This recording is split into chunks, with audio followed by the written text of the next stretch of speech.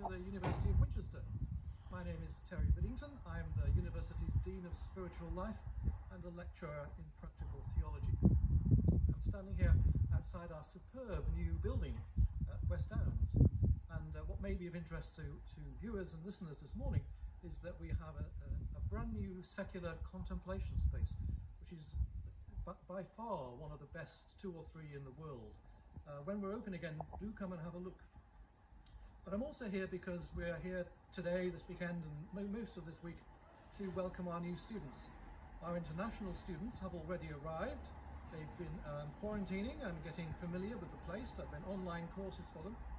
But all our home students are arriving this weekend and over the next 2 or 3 days.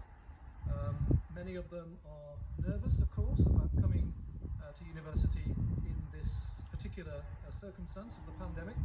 But of course, most of them will be nervous anyway about going to university, because going off to university is perhaps the last great rite of passage we have in our society today, certainly in the West. So we do what we can to welcome them, introduce them to our community, make them feel at home, and get them familiar with Winchester, and of course the cathedral. We send them all down there to have a look.